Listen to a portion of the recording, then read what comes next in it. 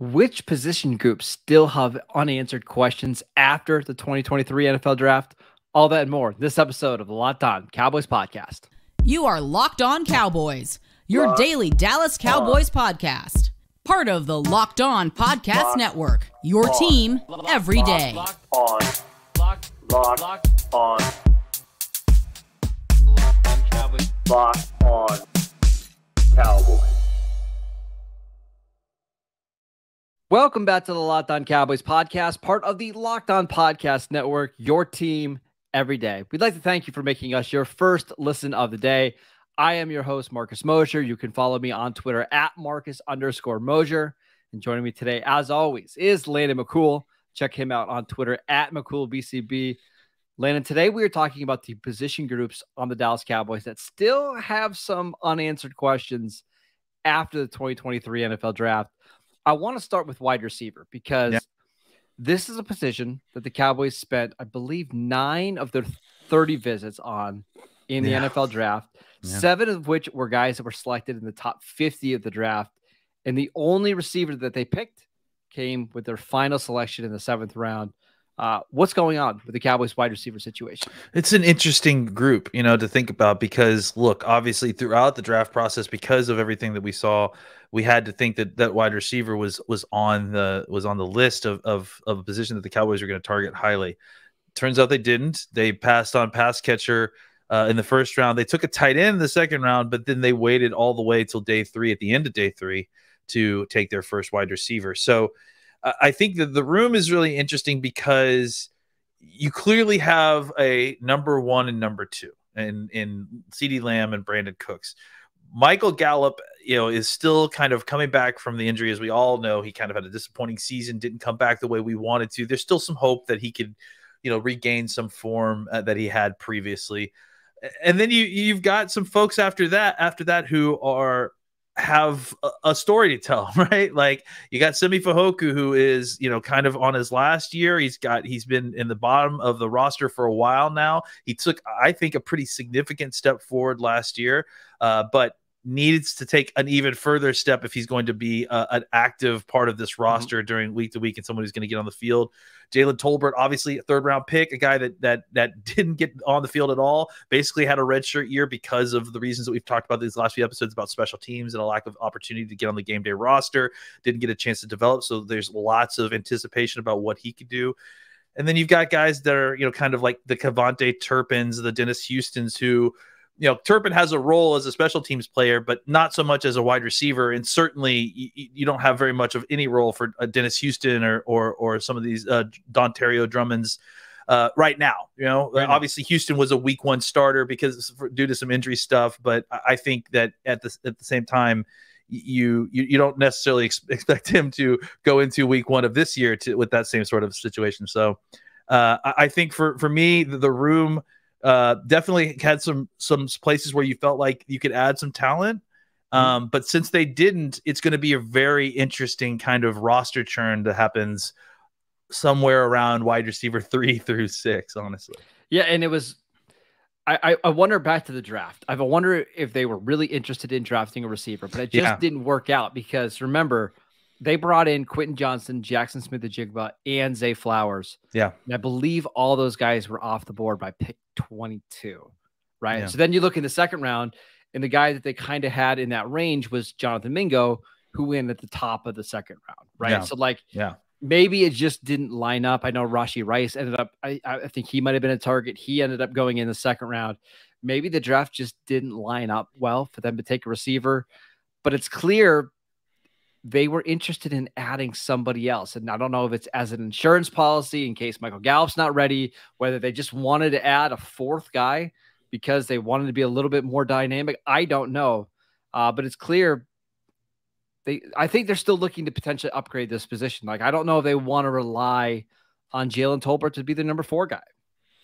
Yeah, it'll be interesting to see exactly, how the next few weeks and frankly through training camp kind of plays out because it'll give us a good indication of exactly how much leash they're willing to give Jalen Tolbert to kind of earn that 4th spot. And if they don't go out and kick the tires on maybe some veteran folks, or at least see what's available around cut down time for potential like trade or something like that. So I have a feeling that they're going to give Tolbert, now that they've kind of gone through the draft and they didn't get anything that way, the amount of talent, the type of talent that you would be able to get on the street, off the street right now, or at cut down, it may not be so. It may not move the needle too much more than having a successful Jalen Tolbert season if you're able to manufacture that. So I think it makes sense that the Cowboys try to give him opportunities in training camp and then see what they do after a couple weeks. And on top of that, I wonder if the receivers are going to be available in early September might even be better than what are available right now. Like on a different show, I was talking about the Bears have all these receivers. Maybe they would move on from Darnell Mooney. He was in the last year of his contract. Maybe that's something that Dallas would be interested in. But I agree with you. I think now they're just going to give all these young kids as many snaps as possible. And if they have to go out and get a veteran after cut down day, they do it. But I just don't see a rush to go do it now.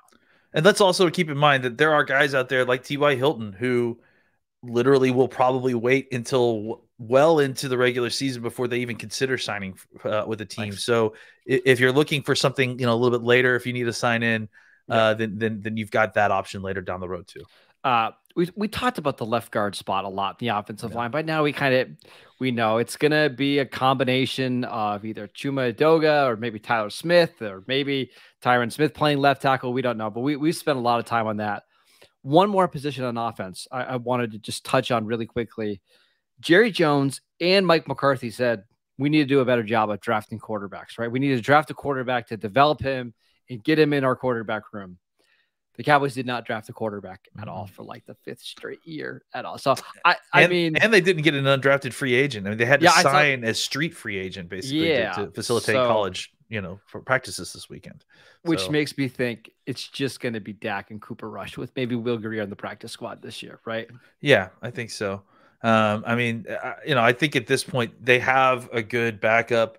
I think that they have a decent number 3, like a guy that, that has something to him. I don't know how much more he's going to develop or, if he's ever going to be more than what he is, but he's decent. So there's definitely not necessarily somebody on the street that's better than what you've got, So I think this is another position that you kind of didn't get your opportunity in the draft.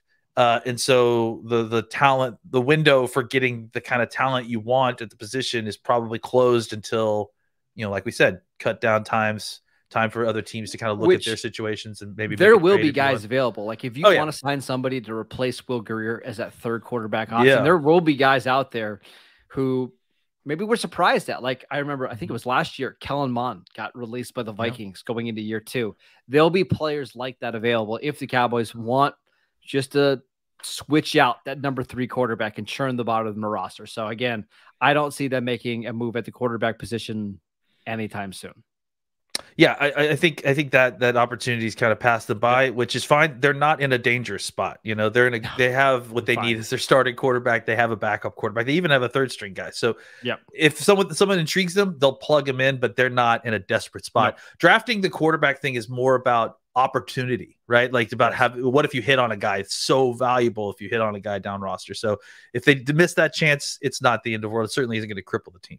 Yeah, I mean, I think the fact that like both Aiden O'Connell and Clayton Tune went before their 4th round pick on top of Spencer Bennett, and some DTR went in the 4th round, I believe. I mean, we just had Jake Haener, 4th round quarter. We had so many quarterbacks go before the Cowboys pick in the 4th round that they almost had no choice but to just pass on those guys and wait until next year. So let's get to the defensive side of the ball because there's still a lot of questions for certain players on that side.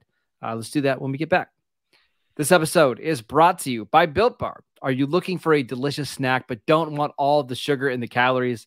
Then you need to try the best protein bar ever. It's Built Bar. You've got to try this by now. It's absolutely fantastic. If you're looking to make healthier snack choices as we head into summer, but you don't want to compromise on the taste, Built Bars and Built Puffs are there for you. They are healthy. They taste amazing. You don't even know that they're good for you because they're covered in 100% real dark chocolate. That's right, real dark chocolate. And they come in so many unbelievably great flavors, including churro, peanut butter brownie, and cookies and cream. Not sure how Built does it, but only 130 calories, only 4 grams of sugar, but 17 grams of protein. And now you don't even have to wait to get a box. You can still go to build.com. You can place your orders over there. But if you live near a Walmart, run into the pharmacy section, grab a 4-bar box of cookies and cream, the double chocolate bar, which I love, or the coconut puff. Or if you live close to a Sam's Club, like I happen to, run in, grab a 13-bar box with some of the hit flavors, including brownie batter puff and churro puff, and you can thank us later. All right, we want to thank you for making Locked On Cowboys your first listen every day. Everydayers, tomorrow on the show, Landon and I going through the schedule release, one of the most ridiculous days of the year. We'll talk about the games that we're the most excited to see, such as Cowboys Giants Sunday Night Football Week 1. I don't know if that's out there. Never seen one of those before, Marcus. We got another Sunday Night Football game between 49ers and Cowboys, like in Week 5. That'll be fun. I think maybe playing the NFC East rival on Thanksgiving. We'll talk about all that tomorrow, so make sure you check it out. All right, let's talk about a couple other positions that the Cowboys didn't really address early in the draft, and let's start with cornerback. They had interest. Joey Porter, they had a first-round grade on. They decided to pass on him in round 1. They loved Emmanuel Forbes. It sounds like that was a target for them that ended up getting picked by Washington, I believe, at 16. What are your thoughts on the Cowboys not adding a top 150 cornerback in this class? Well, I kind of think, it's sort of similar to running wide receiver, right? Where I feel like they did some work to make the immediate situation good, right? Like in both wide receiver and corner, obviously they added Stephon Gilmore and Brandon Cooks respectively, right? So that they would up front, who your top guys are. I think what they were trying to do with each position is if there was talent to add a guy who could be, take over those spots a year from now, 2 years from now at either wide receiver or corner, that's what they were looking to do. Right. So, and I think, unfortunately for them or however you want to word it, it didn't work out value wise. They ended up taking different players. So they're not in bad spots in either one of these positions. In fact, they're very good spots, but they didn't get to add kind of the future piece that they were hoping to for kind of long-term stability and then obviously depth. So I think you go into the season at the cornerback position looking at a very solid 4 deep, right? Like you've got Trayvon Diggs and Stephon Gilmore, Jordan. We got to remember Jourdan Lewis coming back, hopefully healthy, and then obviously Deron Bland can kind of fit in all of those 4 spots. We've seen him, or all those 3 spots. We've seen him play inside. We've seen him play outside. So I think as far as the top end of the cornerback room looks pretty darn good. Yeah. And then you add in, guys like Nahshon Wright, who you're hoping can take a step, or Kelvin Joseph, who just kind of perpetually waiting for him to take the step. So, and Israel Makamu is a guy who is a safety, who you saw play some pretty solid snaps as a nickel, like if you needed him. So I think the Cowboys are covered in that area, excuse the pun. Yeah, but there also is opportunity for them to get better. If either one of Kelvin Joseph or Nahshon Wright takes a step this year, that would be absolutely huge. But if they don't, honestly, you could see someone who was a second or third round pick not on this roster by the end of training camp, because it's either a trade or a cut, right? I mean, I would almost be shocked if both Nahshon Wright and Kelvin Joseph were on the team this year. Yeah. I mean, there's almost just no way, right? You look at the numbers, you mentioned the top 4. We know that they're going to keep at least one special teams corner, whether that's Eric Scott or whether you want to call CJ Goodwin that guy, right? So that's already 5. Is this the year they get rid of Goodwin? No. Is this you don't think so? It's like the ants and the nuclear bomb, right? They're just all 3 of those are going to stay. I don't know. It's bad. Anyways, but I just don't see any way that both those guys make the roster. In fact, I think there's a better chance that neither of them make the team than both do.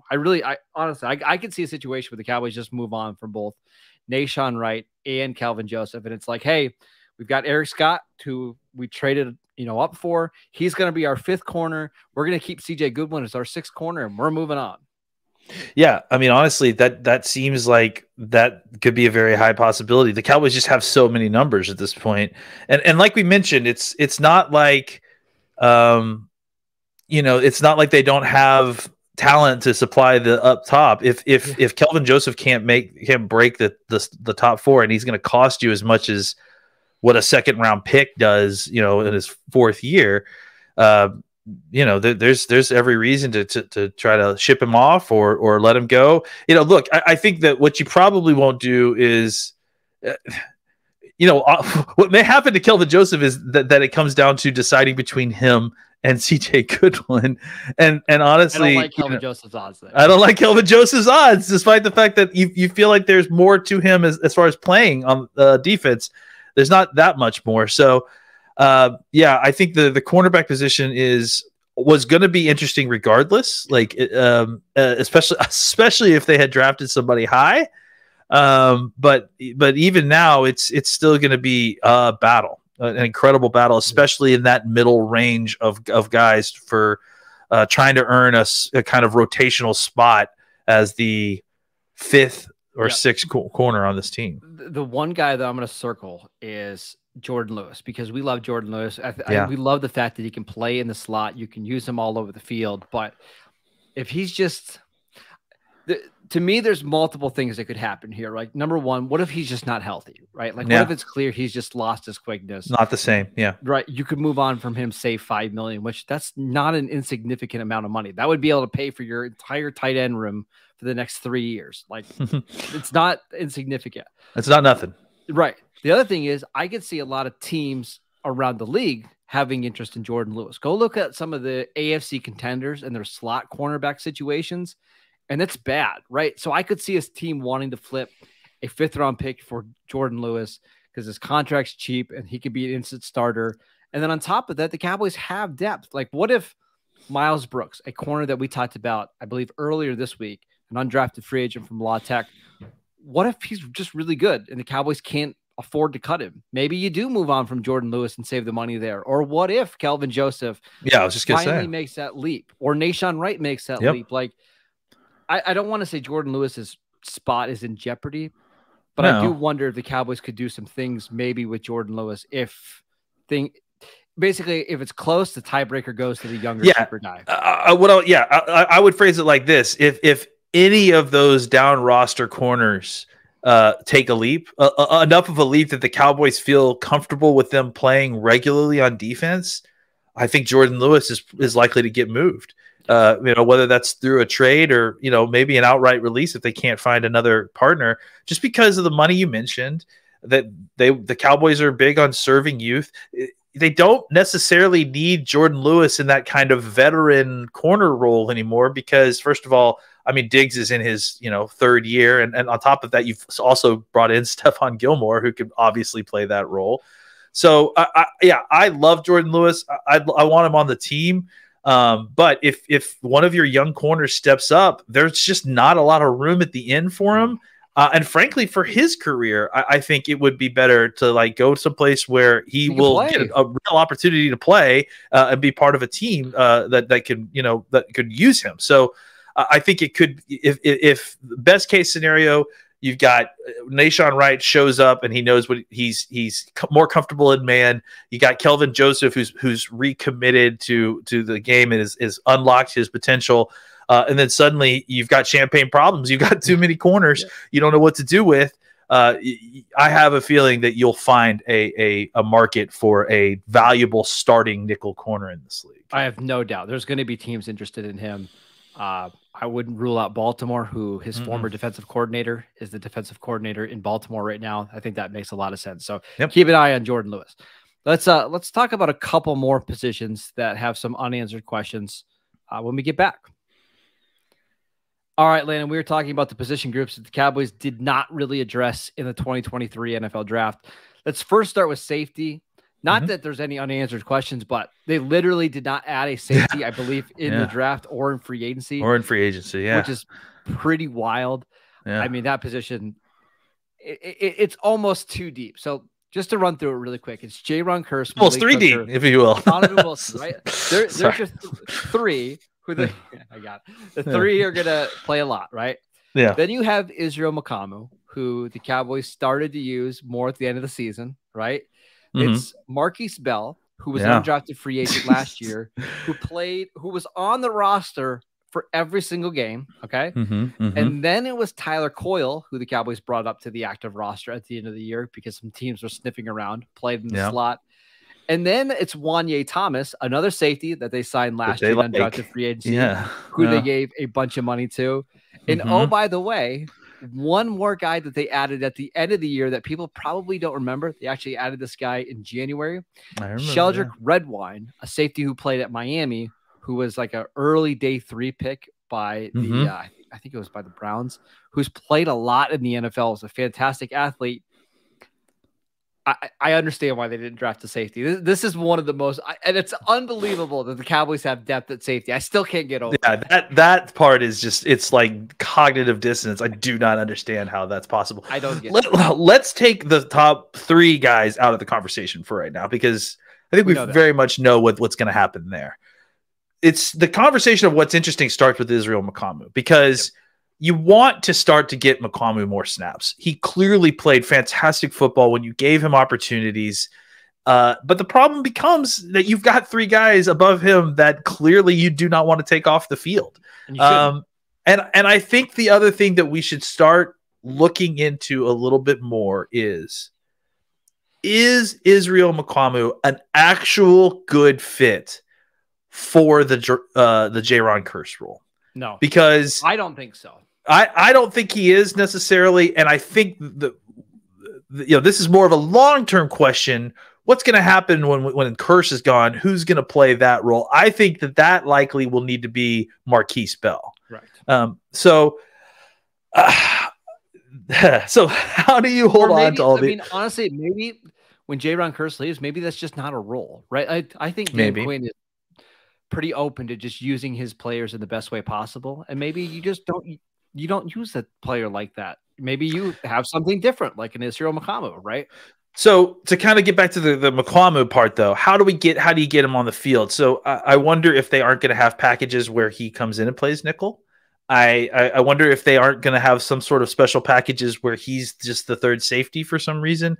I just have a hard time, as good as Curse and Wilson and Hooker have been, and they've been fantastic. I mean, honestly, I can't think of a better safety situation the Cowboys have had ever, I guess. Now that I say that, Woodson and Roy Williams, like in the early days of that. I think that we even found out that was mostly Woodson. Yeah. I mean, I think as far as numbers and depth, the Cowboys are at the highest they've been. So the question was, how do you get McCool on the field?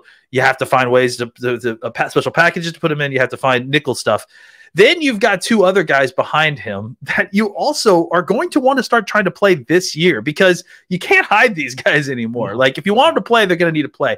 Tyler Coyle, Marquise Bell, both guys that in consecutive years came in and were very well hyped up by this coaching staff that thought that these guys could play. And from what you see so far, I think that they've shown you something. So it's going to be interesting to see how many of these guys the Cowboys keep, because they really like those guys in Bell and Coyle, and I think that they're part of their futures plan. And like you said, they called up Coyle from the practice squad to protect him because teams are already starting to sniff around on him. So, and then that leaves Wanye Thomas, who they love, and Sheldrick Redwine, who of those bottom 4 guys has the most playing experience and the biggest pedigree, right? The biggest pedigree. So it's an odd group to have thorough depth in, like so much depth that you honestly don't know what to do with some of the bottom roster guys. Right. And I would say that I think for most teams, the rational thing would be like, hey, trade one of these guys so you can get some more opportunities on the field. But it's weird. You're not trading Donovan Wilson after giving him a contract. It's just not happening. No. You're not trading Malik Hooker on the last year of his deal, because teams could have signed him 2 years ago, after he showed, that he could play a little bit, and they had no interest in doing so because of the injury history. And Jourdan Curse is a safety that nobody wanted, who's in his 30s now, who's a box safety, which just not that appealing. So it's weird. The Cowboys have this awesome safety room with 0 trade value. Like it's bonkers. Yeah, honestly, the guys that probably have trade value are the less like Curse probably has. I mean, McComu probably has some trade value, but you don't want to trade him. Yeah, because you're not going to get what you. Yeah, exactly. Because he's worth more than whatever you're going to get from him in the trade. So, and honestly, for completely different reasons, you could say the same thing about the top three guys, right? Yeah, what you would get in a trade, you wouldn't trade them for. So, there's no point doing that, right? Yeah. So I think that part of me is happy because I think this is a really fantastic safety room, but it's going to cause some consternation as we get closer to cutdown day because you're going to want to try to hold on to at least 6 of these guys and probably only going to be able to hold on to 5 of them. My only fear is that I think Mukamu and like Marquise Bell are too good of players to play like a combined 15 snaps on defense a game, right? Will there eventually be some hard feelings if those guys aren't getting bigger roles on defense? I mean, it's possible, right? Yeah. I mean, look, I think, there's a countdown on how long this is going to, all 3 of these guys are going to still be here. So I think that there's a chance that Wilson's the only one left after this year. Yeah, I think that's a good chance too. So I think that there's an opportunity for these guys to kind of continue to develop. And that's, another interesting question is who's the best hooker backup, right? Like that's the issue. I think Wilson is the best hooker backup, right? Which I don't really want Donovan Wilson playing free safety either, No. So I'm interested to see if they don't work Tyler Coyle more in that role this year. And see if he can kind of handle that just because I feel like he's probably the best. Or I mean, Wanye Thomas is honestly probably the best fit for that position. But I don't know that he's any better than Tyler Cole or Marquise Bell, to be straightforward. The last position, really quickly, because they didn't do anything in free agency. They didn't draft a guy. They didn't sign anybody as an undrafted free agent, is kicker. And I know we kind of laugh about this position a lot, but like part of me wonders, like, did they want to draft a kicker in this class and hoping to get like Jake Moody from Michigan in the 6th and 7th round? We had, I think, 4 kickers drafted, one of which went in the 3rd round, one of which went in the 4th round. Are they just waiting here? Because I think the only kicker on the roster is Tristan Vicentendo, I believe. Vizcaino. Yeah, I mean that's the only kicker. Yeah, talking about kickers again.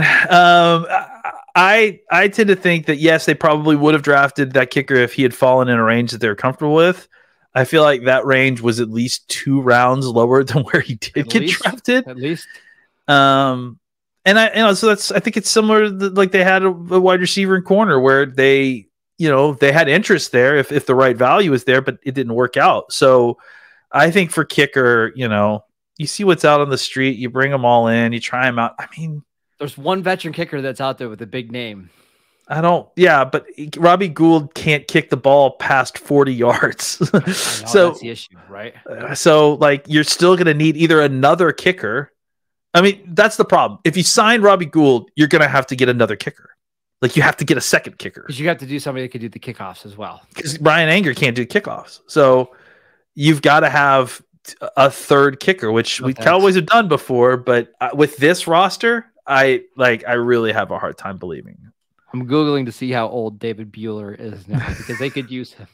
I bet he could beat any of these kickers in a race. Right? Still, well, I mean, he also might be able to help out at linebacker. The NFL's got a lot smaller at linebacker. That's true. Then, so he would probably be one of the heavier linebackers. And like, I don't know what they do at kicker. It's part of me wonders if they just don't wait until like the start of the season just to see who gets cut and see which other teams have kickers. What else is there to do? I mean, with kickers, it's like, look, there's 4 of them. All right. Outside of that, it's a crapshoot. All right. So find a guy who you think is doing well at the time and then just hope for the best. Like that's Mason Crosby's a free agent. Okay. Oh, you could give me a list of 100 names. Honestly, I don't know how they're kicking at this very moment, which is all that matters. It doesn't matter how many kicks he's made in the last 10, 15 years or extra points he made last year. It doesn't seem to really matter. Brett Maher. Oh yeah, I like that guy. Okay, it's brutal. It's a one position that could once again hurt the Cowboys' playoff chances. But we knew that going into the draft. I don't think the draft was going to change anything. So nothing has changed since the end of the season. That's why we at least have to mention it. But that is it for today's show. Thank you guys for tuning in. We want to thank you for making Locked On Cowboys your first listen every day. Be sure to subscribe on YouTube, wherever you get your podcasts. Go check out Landon on Twitter at McCoolBCB. I'm at Marcus_Mosher. We'll see you guys next time.